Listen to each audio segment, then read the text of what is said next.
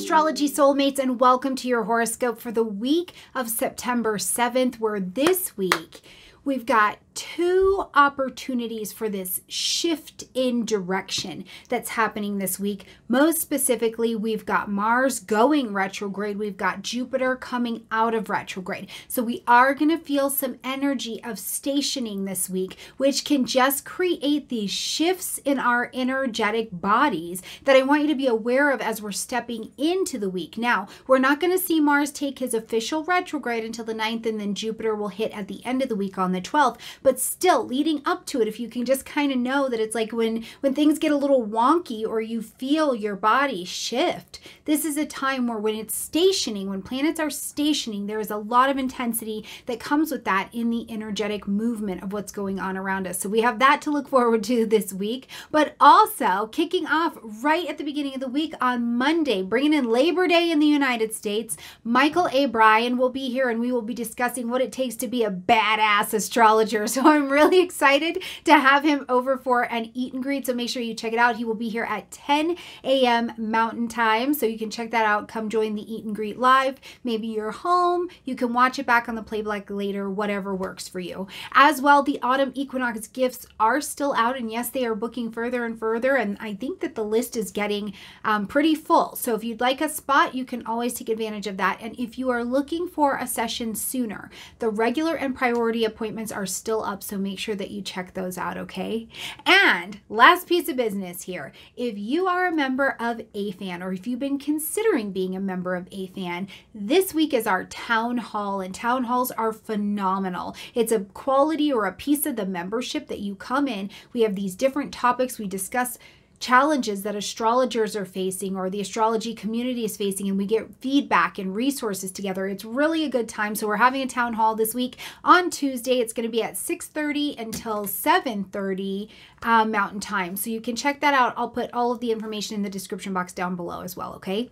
All right, let's jump in. Let's see what's going on in the sky this week. So to kick off this week, I love how we're coming in, besides the fact that we have Michael A. Bryan coming over, but we also have got the Jupiter-Neptune sextile. Now, Jupiter is still retrograde. Neptune is still retrograde at this particular time. And we've seen these energies before. We saw them in February and in July, and now we're going to see them here as we are in September. And these energies, as they come together, it is a beautiful day of creativity. It's a beautiful day of, like, it's almost like I want to say goodwill on earth and peace on earth and goodwill to man. I mean, I know it's a little early we say that at Christmas time, but that's kind of the vibe of the day. As well as these two come together, and especially in this retrograde, I think we get to start off our week saying, am I aligned? Am I really spiritually aligned with my growth potential, with my ability or my potential to expand out? This is a creative energy. This is a lot of magic, a lot of growth, and growth potential here is not just your ability to be a better soul, but your ability to make profit from your creative talents also comes under this energy. So I think it's absolutely delicious as we start out the week. Now we get to Wednesday, and we're going to see Mars taking this retrograde.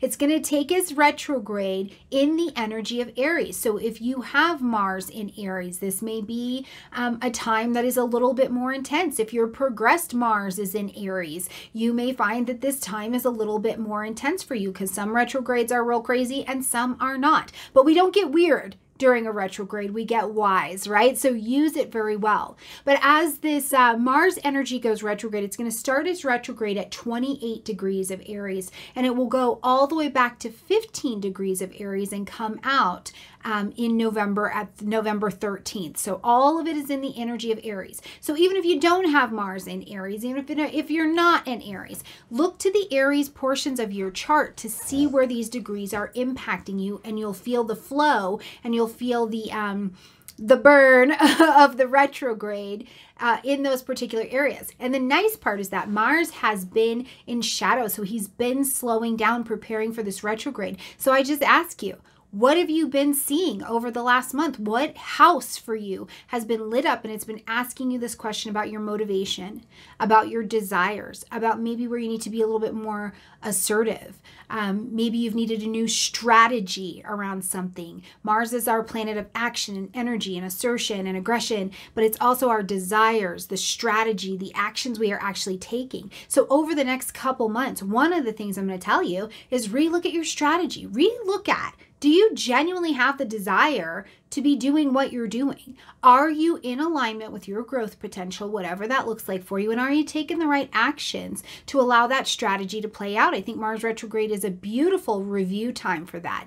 Anytime a planet goes retrograde, we want to be reviewing backwards. We want to look back and review, re-edit, reconnect, re-strategize, re-energize. That's the other thing I'll tell you. During this Mars retrograde, if you need to take a break from the doing, and you need to re-look at your life, get reprioritized. We've got a Virgo new moon coming up. Get reprioritized so that your energy can go deliciously, efficiently, and effectively into the things that actually need your attention, not maybe the things that are ego-driven, not maybe the things that it's like, oh, well, I used to be able to work out this hard and this long, or I used to be able to do that. And by used to, I mean in January, and then COVID happened, and then a slowdown happened, and then the pace of the world got different. So where can you re-look at what your energy is most efficiently going to?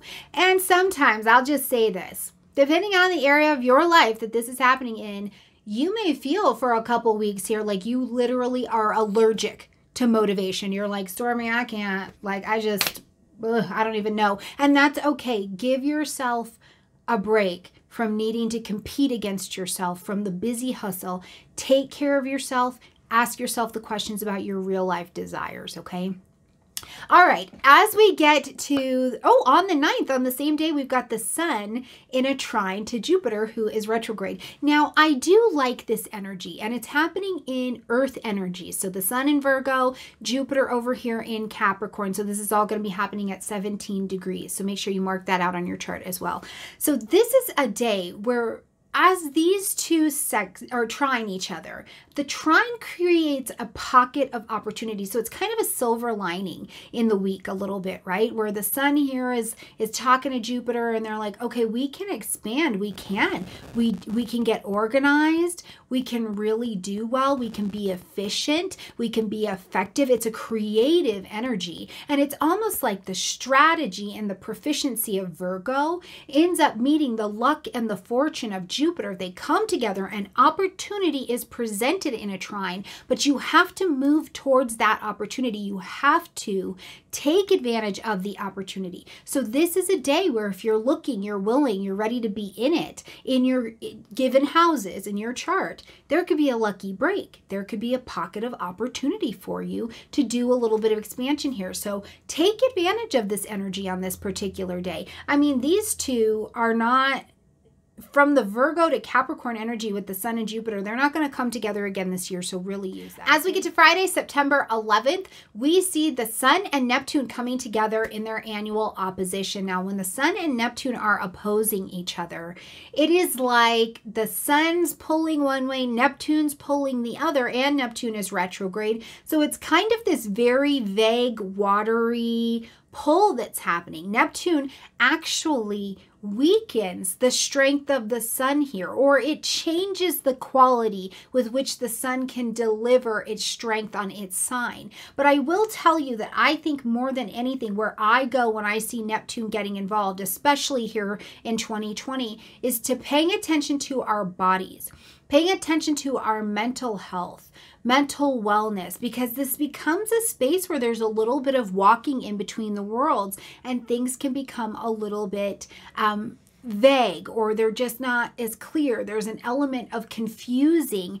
that can come to the table with this for sure. So I think it's really important, just pay attention to yourself. Mars is slowed down. Mars in Aries is again pointing us to the physical body. Is there something you need to pay attention to within your own physical realm to make sure that you're doing all right, you're safe, sane, healthy, motivated, and all of that good stuff? Now, at the end of the week, Jupiter is going to come out of retrograde. He's been sleeping since May, I believe. Is it May? Did he go May? It's May. May. He's been sleeping since May, and Jupiter will be coming out of retrograde at 17 degrees of Capricorn. So identify where this has been in your chart. But as Jupiter comes out of retrograde, what he's essentially saying is, did you learn?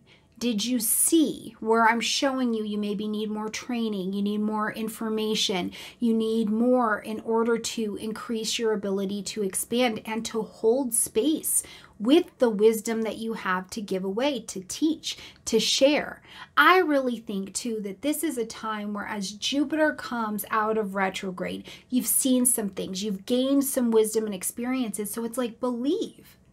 We have to believe that you can really have, you can really do, you can really be, it can really work out, right? All of these questions of how expansive it can be. And we've had Neptune interacting with the sun this week. There is this place where I feel like the goodness of fortune and faith and believing that good things, and not even that it has to be a good thing, believing that what you want and what you have to give is enough and is available for you to share with the world. So Jupiter out of retrograde, I think, is a lovely time for you to take note for yourself what you've learned, and are you ready to go and expand that to strengthen the structures of your own life. So it's going to be an absolutely beautiful week, I think, but I think it is also a week where we have to be mindful of the energetic shifts of the body that are going on, maybe even some of us in the mind that it's going on, and take a little bit of special attention to making sure that your body is getting rest, that it is getting fed in ways that are good for you, that your mind is being cared for, and definitely that you are finding the space and the place this week to celebrate the fact that you have something you want, something you do, something that you're about, something that you're a part of, and that that thing has real potential to be something beautiful in your life and for the rest of us out here in the world. So I know that some weeks can have this kind of free-floating anxiety that's there. Many people have been experiencing that, so I promise you, you are not alone. But there is a lot of gold nuggets that are available this week as well. So I look forward to seeing you all week long. Like this video, comment, share, subscribe. I look forward to seeing you in the Eat and Greet, at the Town Hall for AFAN, in the appointments we have together. I'll see you soon in a new moon video if you're a part of Astrology Hub. I'll see you all through September and most of October as the lunar guide. So there is a space and a place out there for us to connect, and I look forward to meeting you there. All right, you guys, like this video, comment, share, subscribe. I love you, and I'll see you next week. Bye.